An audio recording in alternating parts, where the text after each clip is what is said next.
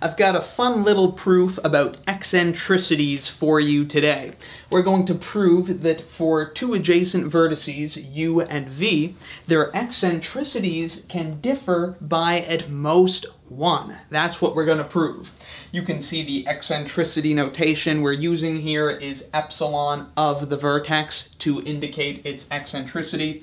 Of course, another common notation is just ECC of the vertex to denote its eccentricity, but we're going to use this epsilon notation, which will be kind of weird for those of you who've been watching my real analysis videos, but hey, I'm feeling kind of risky tonight, so that's what we're going to do. Quick recap, what is the eccentricity of a vertex? It is the greatest distance between the vertex and all other vertices of the graph. So, put another way, there's some vertex in the graph furthest from u. The distance between u and that vertex is the eccentricity of u. And of course, similarly for the eccentricity of v. So with that in mind, it should seem kind of reasonable that if two vertices are adjacent, and thus the distance between them is 1, that their eccentricities, their maximum distances between other vertices in the graph, could differ by at most 1. But let's go ahead and prove it. So that we don't have to worry about the absolute value and we don't have to get worried about any negatives or anything like that, let's say that without loss of generality, the eccentricity of u is greater than or equal to the eccentricity of v. Thus, the eccentricity of u minus the eccentricity of v is what?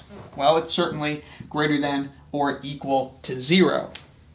So then what remains for us to prove, what we want to prove, is that this difference is less than or equal to 1. That's what we want to prove. It will be pretty easy for us to figure out how to prove that the eccentricity of u minus the eccentricity of v is less than or equal to 1 if we just start thinking simple.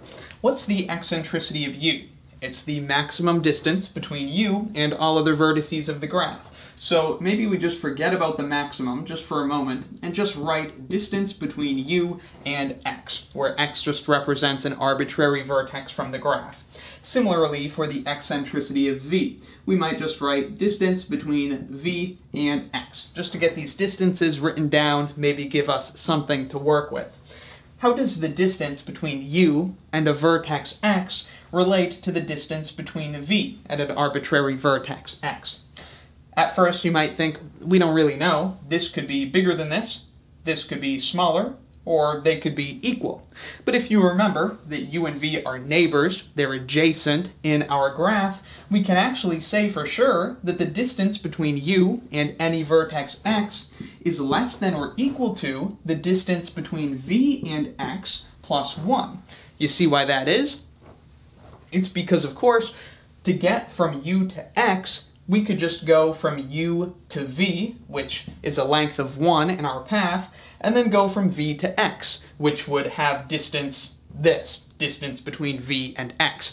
So we're always positive that we have a way to get from u to x in at most 1 plus distance between v and x edges. We can always just go from u to v and then travel along the path from v to x. So we know this is true.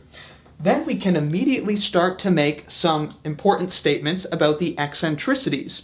For starters, just by definition, what is the eccentricity of u? By definition, the eccentricity of u is the maximum distance between u and x taken over all vertices x in our graph G. But because we know that every one of these distances is less than or equal to every one of these, this maximum is less than or equal to the maximum of all of these. So once more, because every one of these is less than every one of these, the maximum of these is certainly less than or equal to the maximum of these.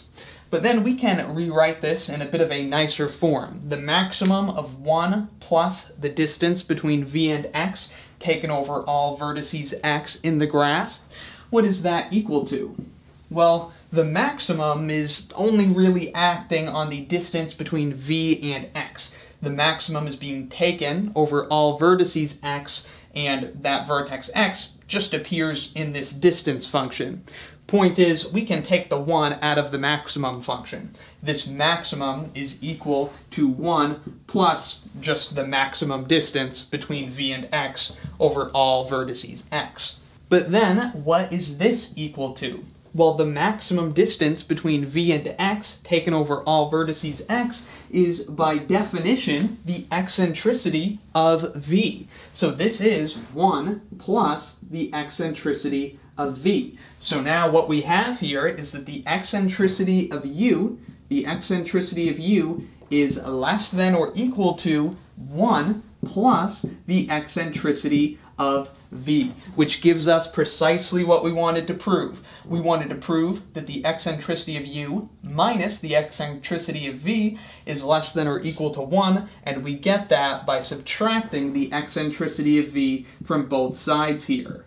And so we've just proven that for two adjacent vertices, the bigger eccentricity minus the smaller eccentricity is at most 1. And of course, it's greater than or equal to 0, since it's the bigger one minus the smaller one. Thus, for two neighbors, for two adjacent vertices, we know that their eccentricities differ by at most 1.